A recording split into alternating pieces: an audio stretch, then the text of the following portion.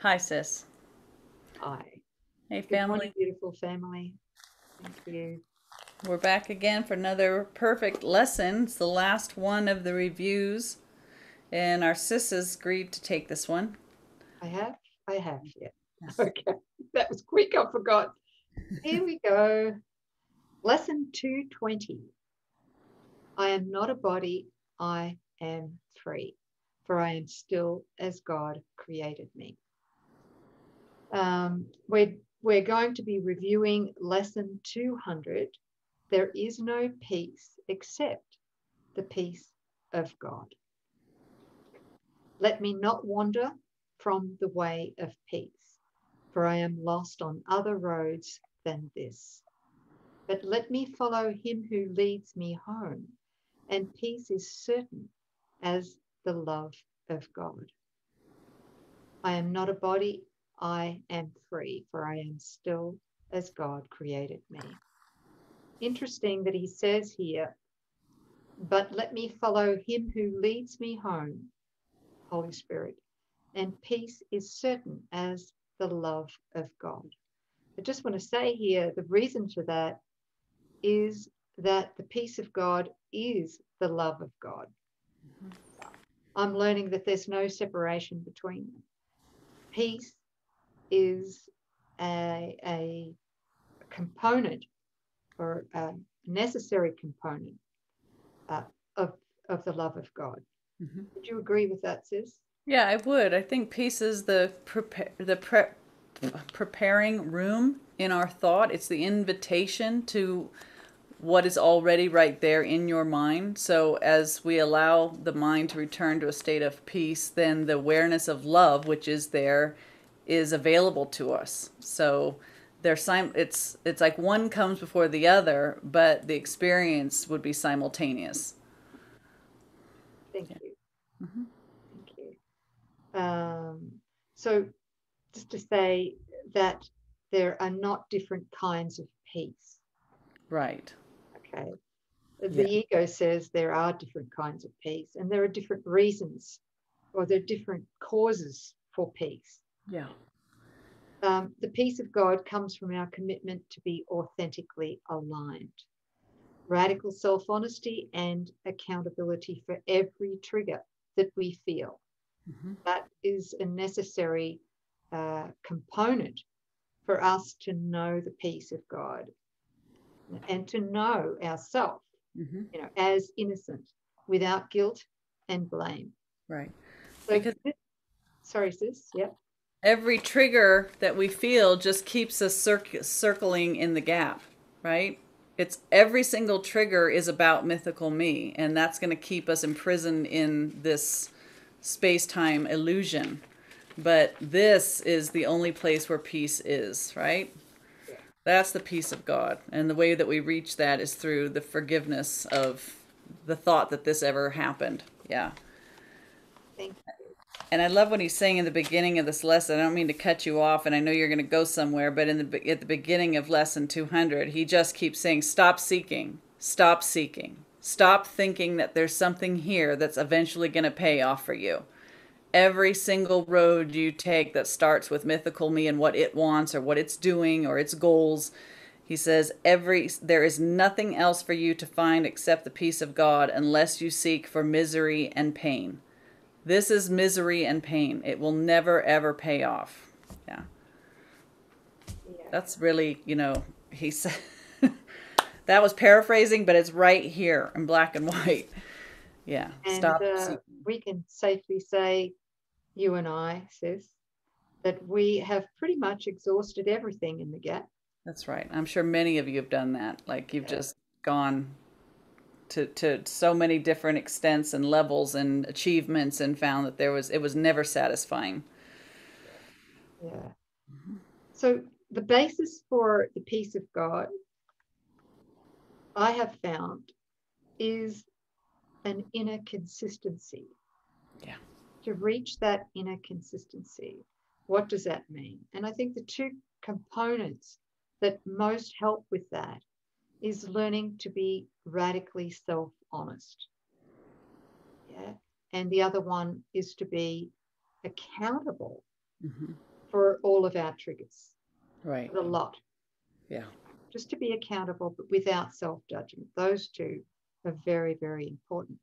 And I think that the lack of peace that we have comes from our self-deception. And we deceive ourselves constantly in our relating with in our special relationships, Mm-hmm. you know, at work, with co-workers, or at home with our significant others, our family, our children. I mean, we are not honest Mm-hmm. until we learn to value radical self-honesty. So what happens is, as we learn to be radically self-honest, we learn then to align what we're thinking, Mm-hmm. Right. with what we're feeling, and what we're saying and doing, Mm-hmm. and they come into alignment. Yeah. Because if we're to really look at how we communicate on an everyday basis with people, and not just with people, but with ourselves, Yeah. you know, I mean, we're doing it. We're dishonest. We say, okay, I need to do a job, or I need to thank somebody for a gift, or Mm-hmm. whatever. But there's this pushback Yeah. Where's that that says, come I from? don't want to do it, right? I Yeah. don't want to. So there's a conflict in there.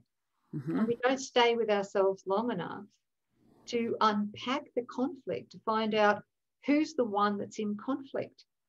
Could it be my holy self, or is it the ego, the mythical me? Mm-hmm. No, we don't really do that.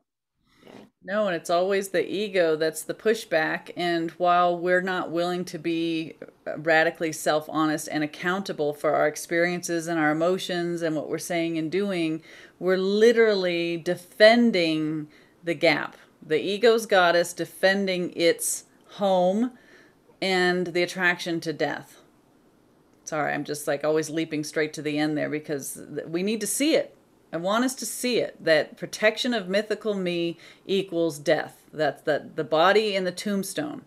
All body identification results in the natural and inevitable result that the body dies. Yes, it's happening in the dream, but this is how the dream works. So, let's not defend the body. Let's not defend the ego and bust it. We're busting an ego.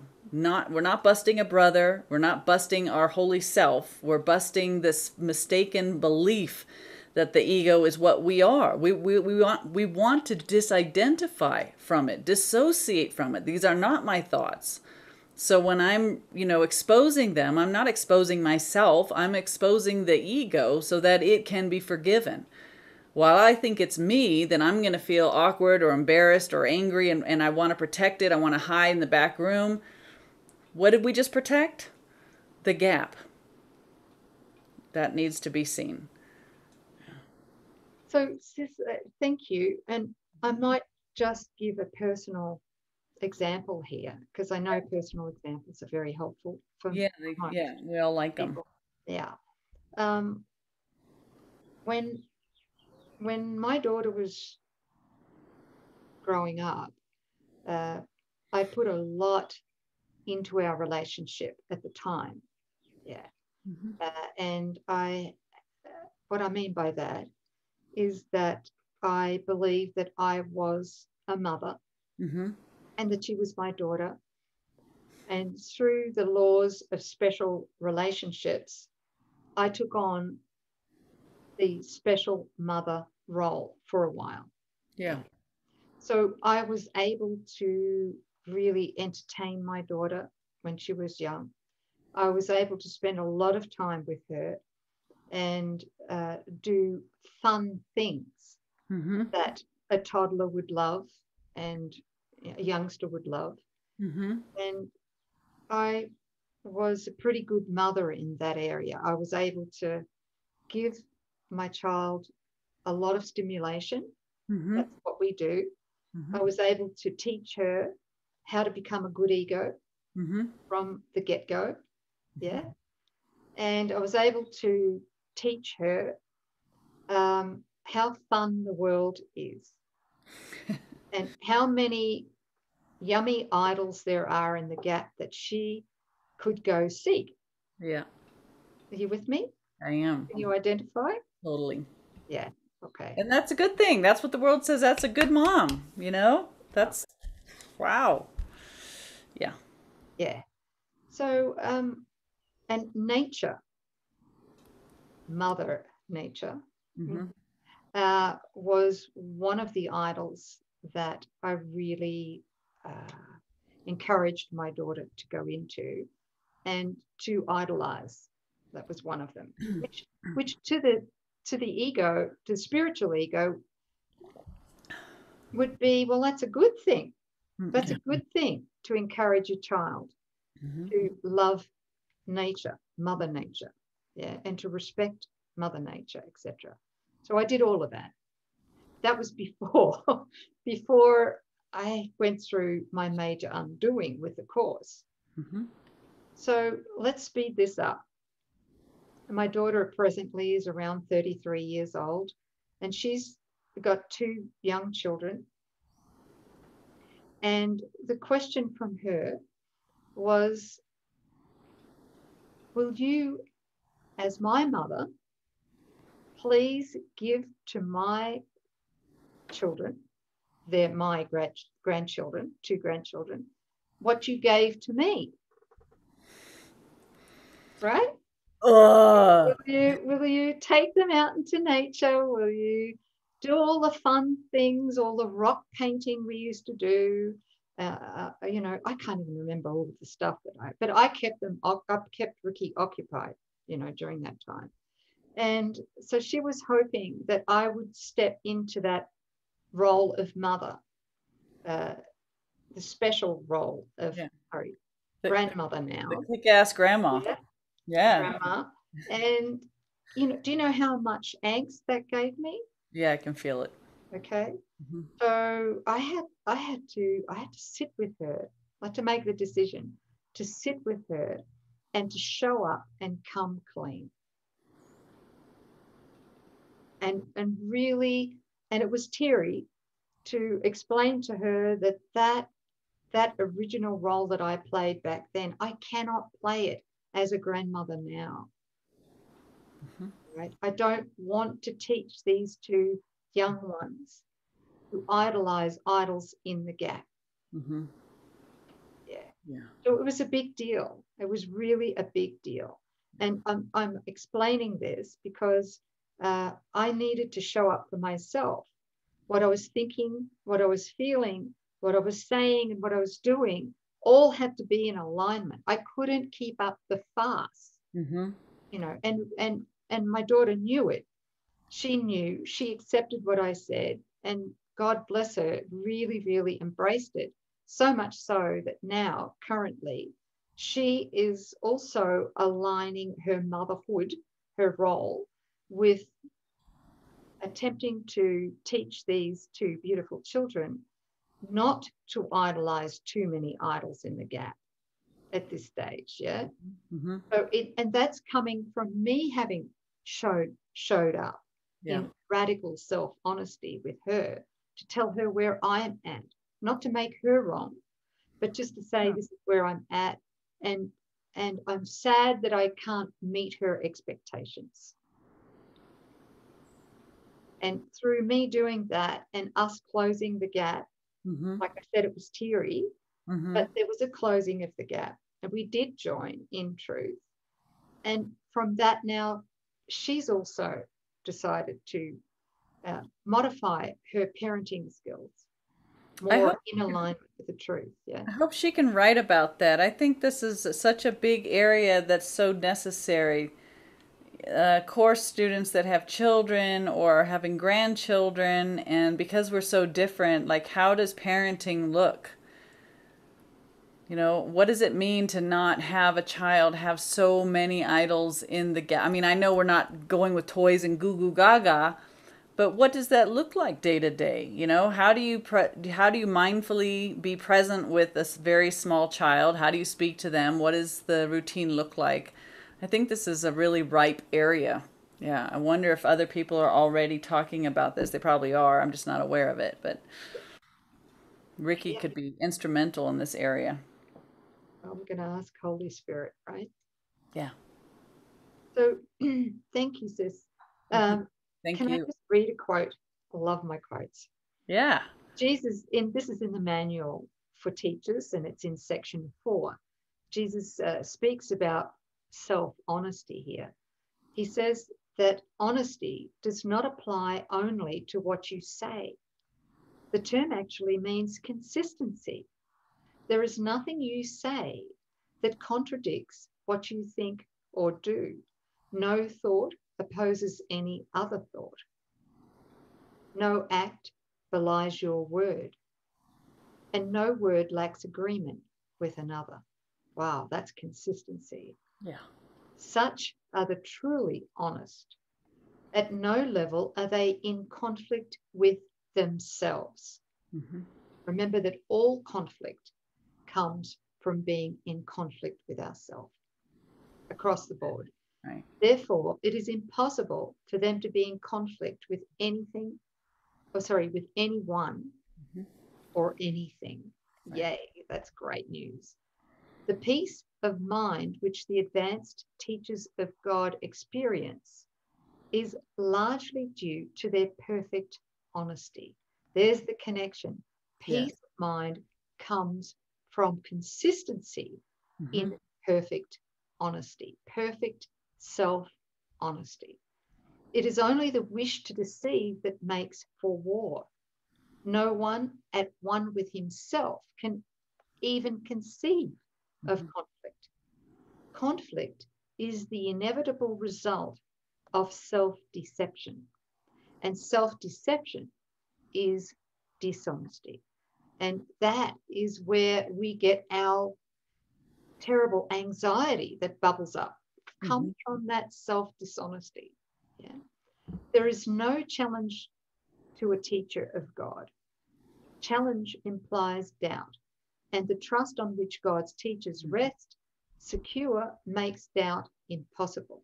Therefore, they can only succeed. In this, as in all things, they are honest. They can only succeed because they never do their will alone. They choose for all mankind, for all the world and all things in it, for the unchanging and the unchangeable beyond appearances, and for the Son of God and his Creator. How could they not succeed? They choose in perfect honesty, sure of their choice as of themselves.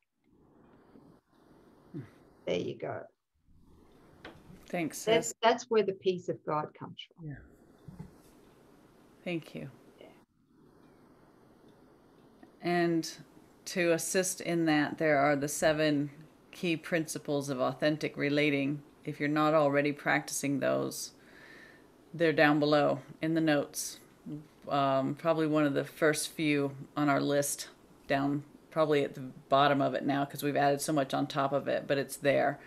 And no better use of time here in the dream than to go over and study that and bring our communication in line with these principles. Thank you. Yep. Thank Um,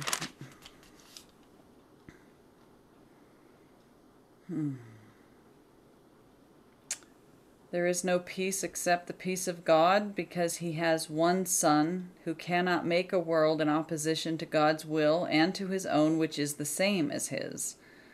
What could he hope to find in such a world? It cannot have reality because it was never created. There's the gap. Is it here that he would seek for peace?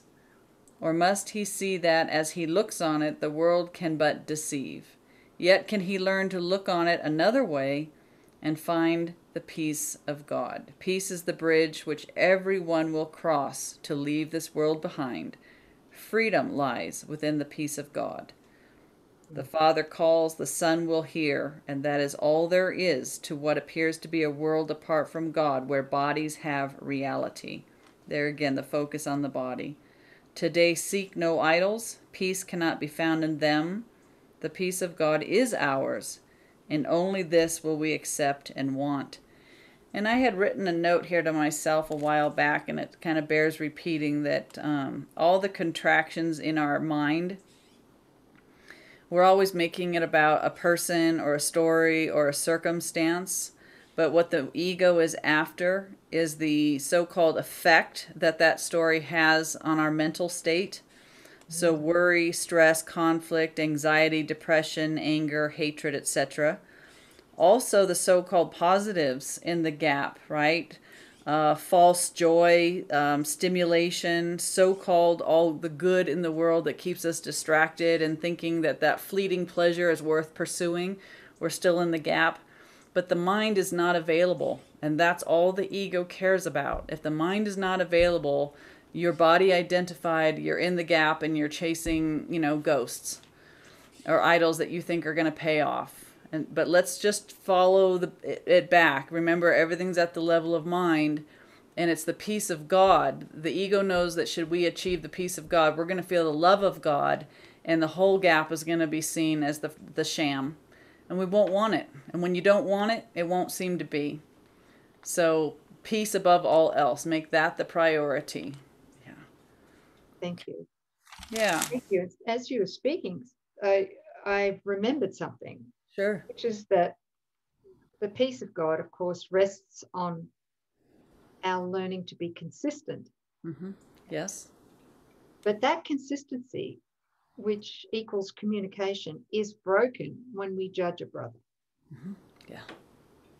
That's right. Okay. So when we judge a brother, we are immersed in self-deception. And that self-deception equals self-attack. Yeah. And that is why forgiveness is our salvation. Right. Yeah. That's how we get rid of the mental contraction. It's through forgiveness to bring our mind back to peace so that we remember the truth. Yeah. Okay. And that's why we're only ever forgiving ourselves. Yes. Thank you. Okay. Thanks. Thanks, everybody. Thanks, sis. Ooh. Yeah.